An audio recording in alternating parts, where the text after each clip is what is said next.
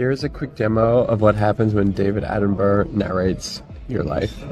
On the left, I'm going to start my camera, which every 5 seconds takes a photo from my webcam.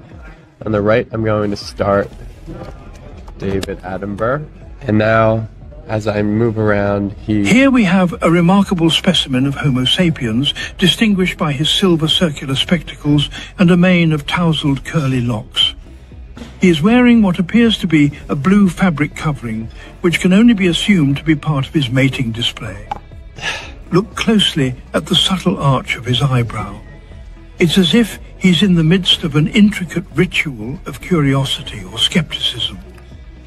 The backdrop suggests a sheltered habitat, possibly a communal feeding area or watering hole.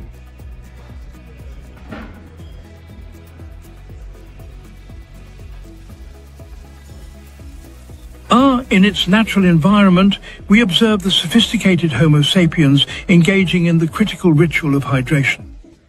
This male individual has selected a small cylindrical container, likely filled with life-sustaining H2O, and is tilting it expertly towards his intake orifice.